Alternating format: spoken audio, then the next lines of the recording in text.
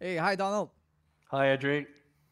All Thanks right. for Hey, having thanks me for here. joining. Yeah, Thank you so much for coming on to the show. I know it was pretty last minute, when we texted each other and said, "Hey, catch up" and all this. And by the way, today is we are recording on the 14th of June. All right. I know we're a couple of weeks ahead of schedule, but all right. Your birthday was on the 2nd of June, so happy yeah. birthday! Thank Happy you. belated birthday. How old are you now, by the way? 34. 34 years old. Okay, you and I are not that many years apart. I think I'm 37. I can't remember. 38, 37, something around there. All right. So, Donald, you're the director of partnerships and esports over at the gym. All right. Now, earlier on, I was just introducing the gym, and I went through the website of the gym being Asia's first and only esports gym. Now, first off, a gym is for you to work out, and I've gone through the website, what you guys do, and all this. What exactly is an esports gym? I mean, do you need to do physiotherapy there, as what I've seen with other esports athletes? So, what is this all about? Tell us a bit more, please. Yeah, sure. So, thanks, Edric, for the introduction. So, okay, how the gym naming came about, right? Um, it's because one of our boss, business partner, yeah, initially he wanted to really just go towards like a more esport vibe kind of a name. But eventually, his friend said, "Hey, look, there's no gyms nearby, and it's to build up like, the esports scene, right?"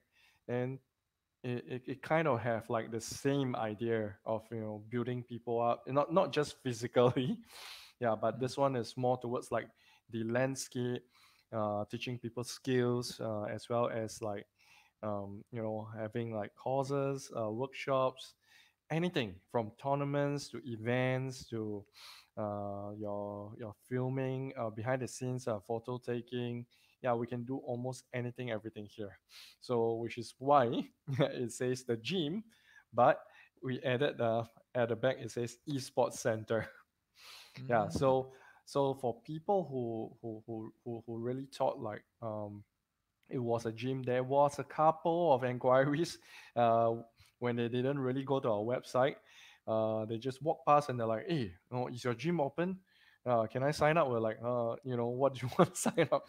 Yeah, there was a couple of it, but most of them, when they see the gym logo and then they see the esports center wording right below, they kind of understand, but they are also very curious, what's actually inside this tree level building right here. Yeah, so on level one itself, we actually is where most of the big shows take place. So if you guys if you actually caught us on Twitch, the gym esports center, we have done a couple of events and tournaments such as the gym Singapore Invitational. That was when last year, when Valorant, literally launched, right? And then we invited four local esports team to compete among the highest standard within themselves, and that actually utilized our entire three levels. So level one is where the players are, Mm-hmm. yeah, where the 5v5 takes place, where the whole filming and the competition is. Level two is where we have our game casters in an isolated room, so as not to have like surrounding sounds and stuff. And we also have like an interview area where once a player is done playing at level one, because due to COVID, right, we can't actually put everyone together, and we need to limit to 50 packs. So from there, we'll get the player up to level two, while the casters are talking. Then they see like, oh, the player is already up on level two. They will throw it to them. Yeah, then the so-called interview will begin. And at level three is where the production and and all the things are going on. And it also goes down to the command room at level one at the back. Mm. Yeah, so a lot of things going on. Right. Yeah. So it's not just a gym whereby, let's say, for example, okay, look, back in the day, our gym was like a LAN cafe, right? You just go there and Mm, then you just slog it out with everybody else screaming, and then after that, ordering some cup noodles. Ah. yeah. But now you have you have dedicated rooms. You also have a Have. casting station. You also have an in studio area. I also noticed that you also do training programs as well.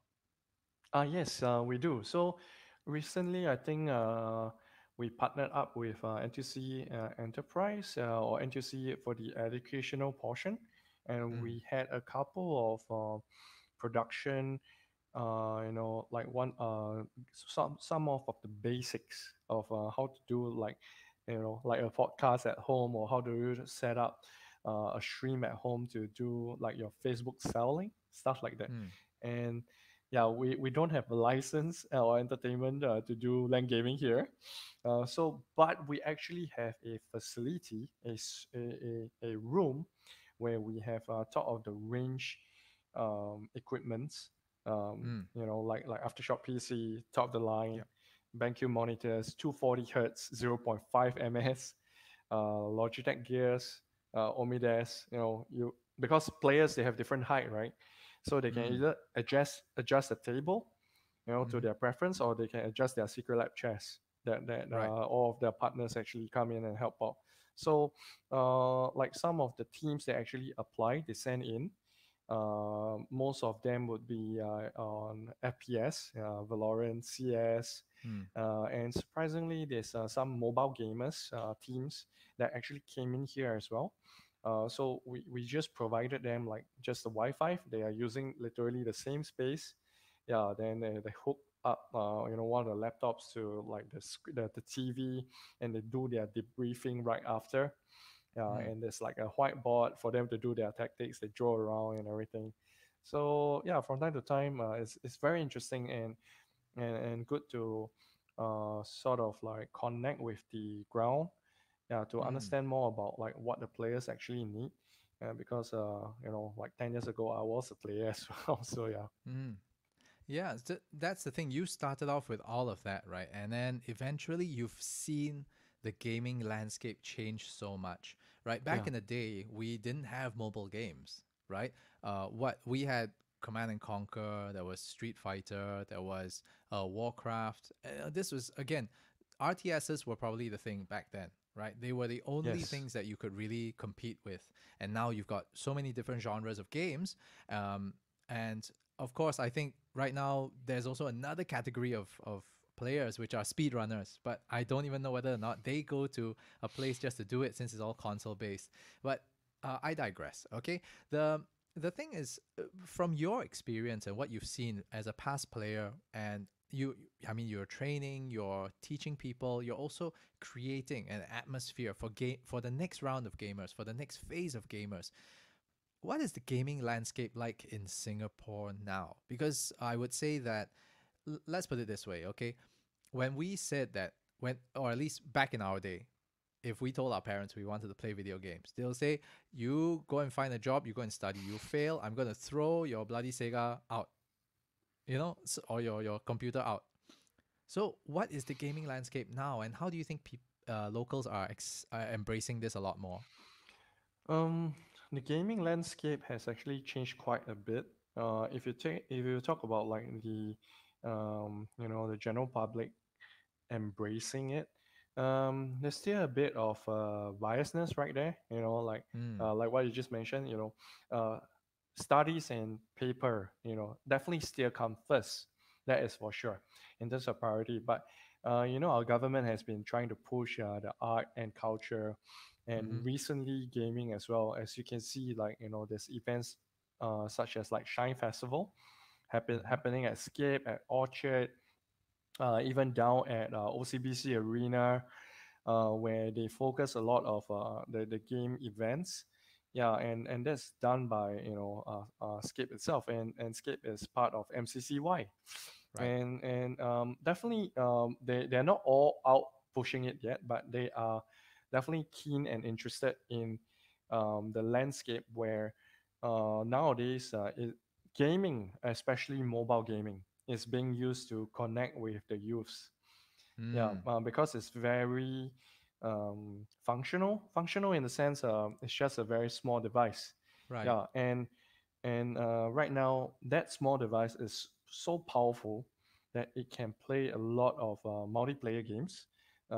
whether it's mobile, whether it's first person shooter, Yeah. RPG games, so and so forth. And that has actually created a landscape and stuff like Skoga going towards guiding the so-called volunteers, as well as those people that are helping out the youth at risk.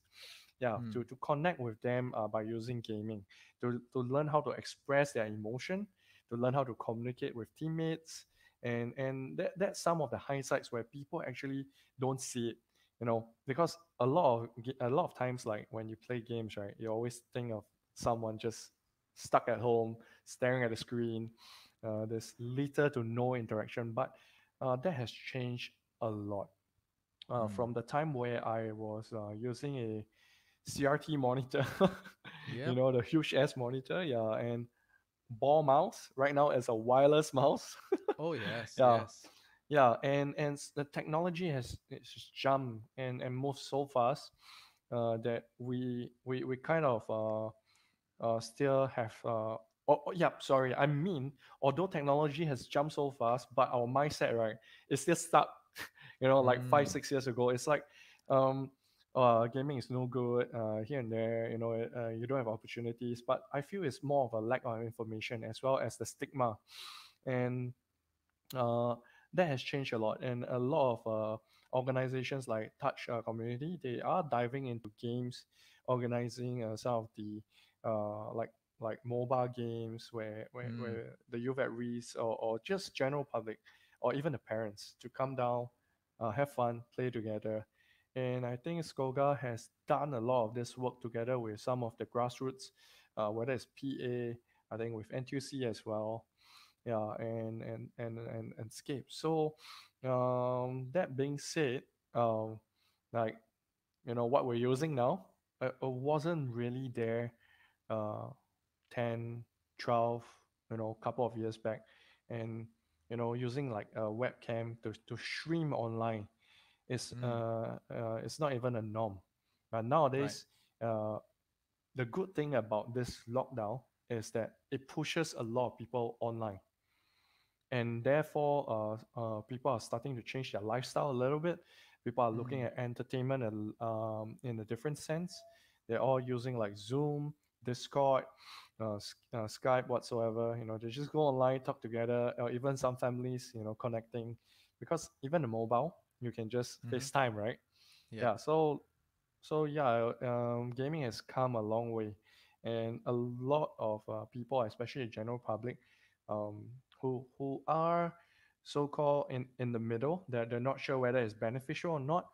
Um, they tend to lack all this kind of information from the experts